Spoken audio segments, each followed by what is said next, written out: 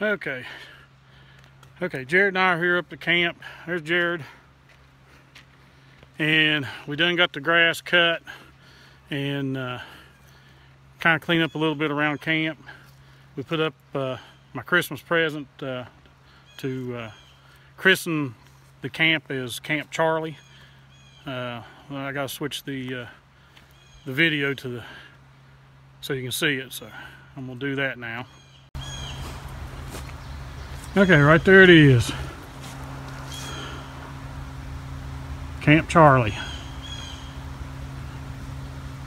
Named after my father-in-law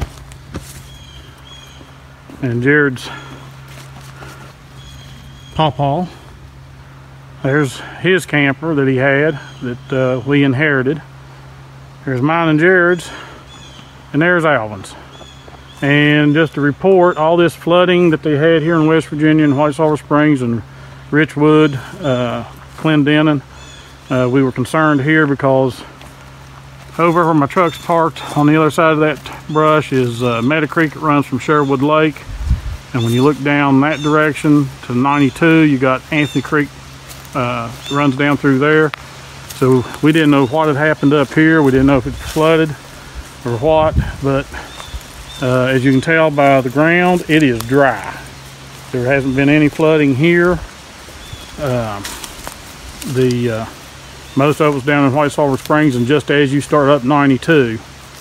But camp's here, camp is dry, the weeds are cut, and oh, Alvin, if you watch my YouTube video, we found your glove. It was laying in the weeds, so it'll be up here at camp. So don't throw your other one away. Jared found that while he was cutting the weeds, so there it is.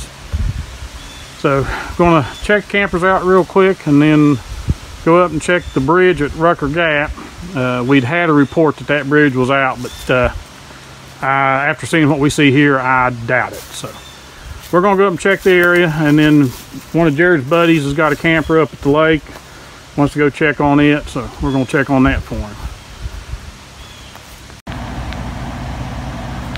Okay, we're getting ready to leave. We've got everything done, checked the campers, locked them back up. Now we're gonna drive up to Rucker Gap and check out the bridge. So this is the end of our video from up at Neola at Camp Charlie. We'll be back up in September and then be back up in November.